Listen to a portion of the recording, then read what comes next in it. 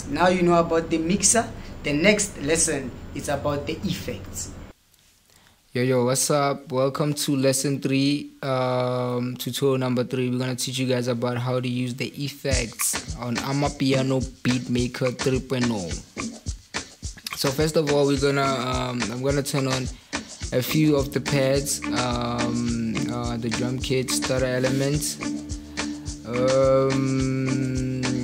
Okay, yeah, let me just turn on all of them. Okay, let's go to the effects space, the third one on your right hand side. Okay, so we have our low pass filter. This one, create a low pass filter effect on all sounds, master volume. And then we also have a high pass filter. That's the same, but it's a high pass type filter.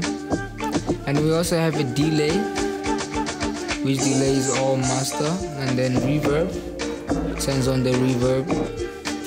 And then we also have a time stretch. This is not available for standard edition, but available for pro version. And you can slow down your beats, the speed. You can also reverse your audio.